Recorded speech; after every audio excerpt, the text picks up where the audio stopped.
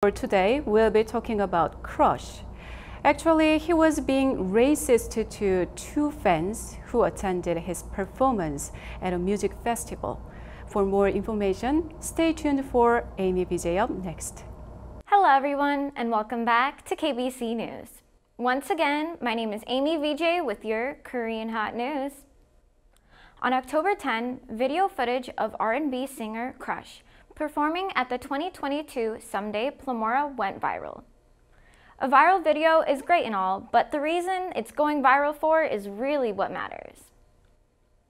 Two fans who had attended Crush's performance during the festival went on to social media and shared their up-close interaction with Crush, and many fans were shocked.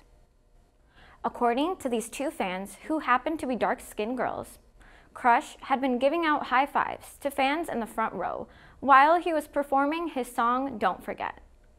While he was giving out these high fives, he stops and backs away, while lifting his hands as soon as he spots the two dark-skinned girls. He then continues to high-five those around them after skipping them. The two girls managed to get multiple angles from this incident and posted it on their Twitter.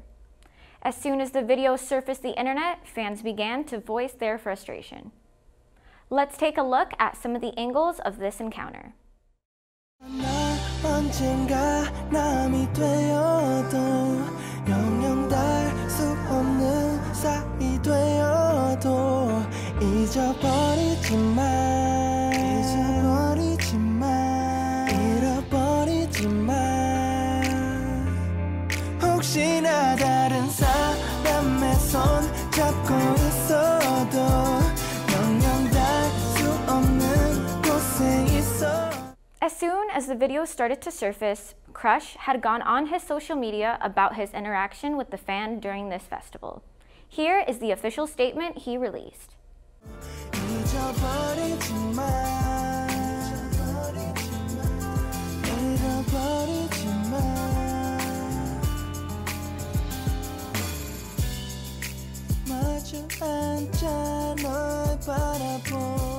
What are your thoughts on this issue? Let us know.